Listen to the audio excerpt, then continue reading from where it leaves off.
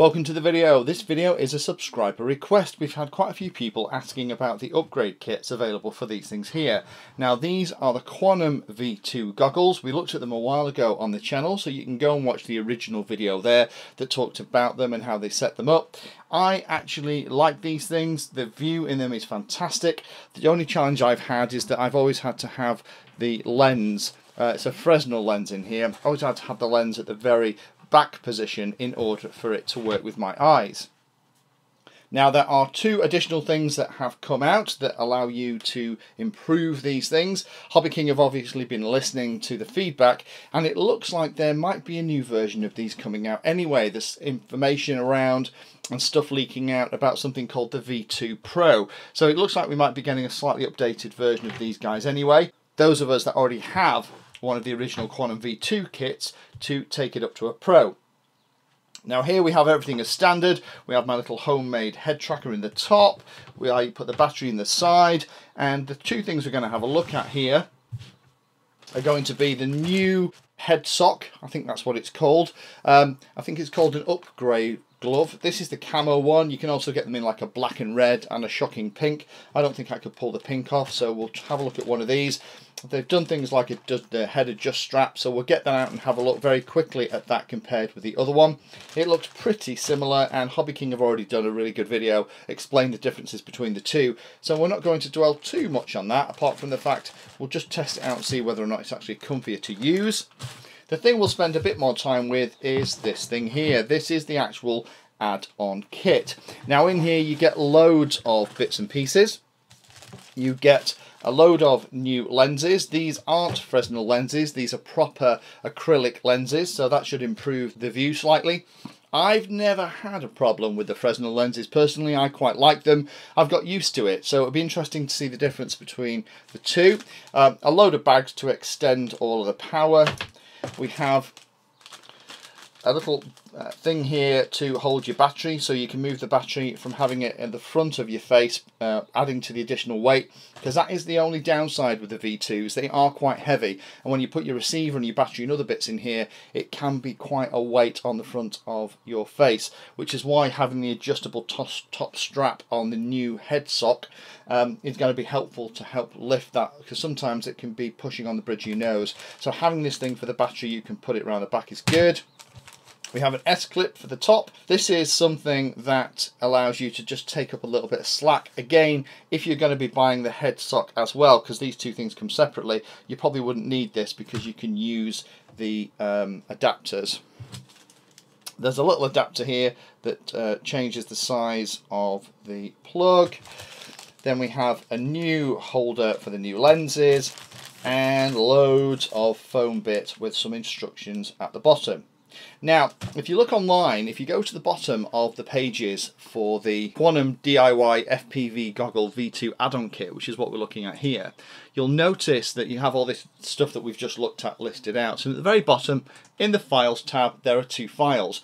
One of them is taking you to the manual that's actually at the bottom of this case box here, which is this thing, which is just telling you how to use it. But interestingly, they have also added an additional file as well, and that additional file is called the V2 Goggle Add-on Kit Monitor Adapter Insert, and this thing is talking about how you use all of these foam bits to actually move the monitor backwards. So it looks like a couple of people have had challenges with the focal length, so what they've done is also allowed you to move the monitor back. So rather than have it mounted internally inside the goggles here, it allows you to actually mount them on the back of it. So let's start taking these things apart, adding these bits on, and we'll see what difference all this new technology makes. The majority of the improvements seem to be around adjustability. So that little battery holder that we've just looked at is more for the original sock. So the first thing you'll notice is the actual top straps. In the original one, this was pretty set, which is why the S-clip is there, and in this one it's actually Velcro, so you can adjust it. That's going to help particularly people like me that have a slightly larger head, well, larger according to the people that design these anyway, get some of that comfort back. On the back of it as well, you can also see we've got the pouch. Now the little battery pouch is designed to go somewhere on the strap here. On this one, you've got it already built in. The sides are Velcro on the new one, as opposed to these kind of straps. I don't have a problem with these kind of straps. I think they're pretty fine, but this for quick changes is great. There's also some nice elasticated pieces to route your cables through, stop them dangling all over your head. The other big change here, if you turn it over, is actually in the straps that go around the front. Now these again are Velcroable, so this is going to be handy for those of you that need to mount the monitor a little bit further forward and actually mount it to the outside of the Quanum V2s for the depth of field, so you can focus on the screen properly. This is what you're going to need if you're going to try and do that, because you're going to struggle to get it outside. These things are going to be kind of the edge of their limits. So we'll try it with a sock. So let's move on now to have a look at the lenses. Luckily I only used tape when I built my Quanum V2s, so I'm going to crack this clamshell apart. Let's try some of these lenses and see how they differ from the original Fresnel. It's really refreshing to see that everything has been clearly labelled in this pack. The original Fresnel lenses and stuff that came with the Quanums were very similar in magnification, and I struggled to find the difference between them. Here we have the ones all nicely wrapped in tissue paper in 1.25 and 1.5x, and you can back to back these if you want to play with them. So there's lots of combinations. So this is one of those things that I would probably try and spend a bit of time trying to make sure you can find one that fits. If you can't find one that you can then focus on easily, is then go through those instructions in the manual and actually mount the screen just off the back of the goggles, so there's a little bit more distance between the screen and these lenses. So what I'm going to do is I'm just going to start with 1.25, the single lens on its own, pop it into the cradle here and have a play and start working through. And I'll try other lenses, and then when we come back I'll just have a quick chat about what I found looking through each of those, and I'll double a couple of them up and see how it works. Now I have pretty good eyesight. As I'm getting older I'm getting very slightly longer sighted, so I have to have things about 18 inches, 20 inches away from my face in order to read them comfortably. I can read things closer up, but it's a bit more complicated. So I'm not at the point where I need glasses, but that does mean that things are too close to me I struggle with. So let me see which ones feel comfortable, and hopefully if you have similar vision it'll give you a clue where to start. So after a fun-filled 15 minutes, what I've done is I've tried each of the individual lenses out, and hopefully you can see the difference in quality between the Fresnel lens and the new lens. The new lenses are a massive improvement, but then they should be. They're an awful lot heavier.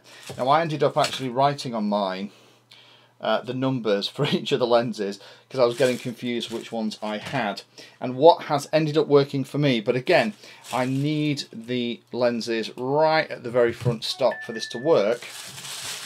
Let me move that out of the way. Is the other two lenses, so the 1 and the 1.5 back to back actually work really nicely and give a really clear image, but again I'm kind of pushing the lenses up towards the front. Now in terms of the image itself, is an improvement but not chalk and cheese. So if you already have the Fresnel lens and you're happy with it, then it might be an idea to you know, try it and see what you think. The other reason to maybe just consider keeping with the Fresnel lens, if I just weigh these, the original Fresnel lens in the carrier is 19 grams. The new two lenses that are working for me, I'm going to be careful laying this down, let me just put it on a little bit of plastic. Okay, so 3 grams of this weight is going to be plastic, but the new lens is 124 grams. It's actually 121. I just don't want to put that directly down and scratch any of the lenses. So it is significantly heavier. So although we do get an improved image, we are putting a lot more weight out there over the end of our nose. So now I've got that done, I'm fortunate in that I don't need to mount the bits and pieces and the screen off the back of the goggles. I thought I might do. I could probably get away with only having one of the lenses, because the 1.5 was nearly enough for me to focus on it comfortably. I could focus on the screen, but I could feel my eyes straining, and if I was going to be flying for 20 minutes with a quadcopter or something with FPV, that just wouldn't cope with it. So that, like I said, there is that way in the bits and pieces where you can, the manual, where you can actually mount this thing on the back. I'm not going to do that. So last thing I'm going to do then is put it all together. Let's put it in the new sock, come back and talk about both parts of this kit. So here it is, all back together. Now, I do like the sock. I really think this is an improvement. The adjustability is fantastic. A couple of things I wish they'd done on the new sock that's kind of carried over from the others is the pouches on the side to hold things like your FPV receiver aren't big enough. There's some new FPV receivers out there that are a little bit bigger, that have things like diversity in them. Actually being able to mount those in a slightly larger pocket would have been a really sensible thing to do. I don't use really big batteries. And also I've set my goggles up to use GST connectors, so I can't use all the extension cables that they very kindly included in the kit. The other thing as well, of course, is that a lot of the things that are in the upgrade kit only really apply if you're using the original sock.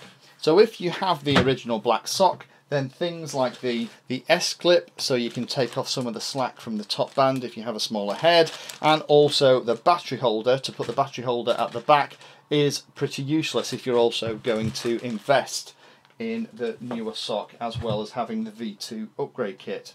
Now you will also need to add a little bit of foam around here.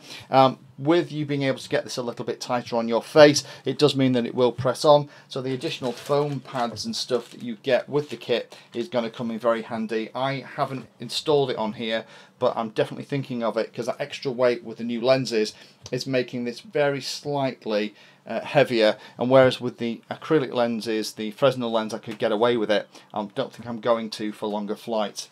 So hopefully that helps those of you that are looking at this. And for me, I'm very tempted to potentially replace my new lenses with the Fresnel ones, just from a weight point of view. The new outfit is really nice and a great improvement to the old one. But I'm looking forward to see what the new V2 Pros look like when they come out from Hobby King, because what I'm hoping is they start to work on reducing the weight of these things out in front of your face, because they give the best picture of pretty much any goggle that I've ever tried. They do pull down a little bit, but at least now we have something that can take some of the strain off that with these adjustable straps. Thank you for taking the time to watch that video. There are lots of other videos on the channel, and they're carefully ordered into playlists, so you may find that there are other videos on this same subject that you can go and watch. So I would recommend going into the playlist area of Painless 360 YouTube channel and looking around and seeing what there is. You never know what you might find. Thanks for watching. Please like, subscribe, and happy flying.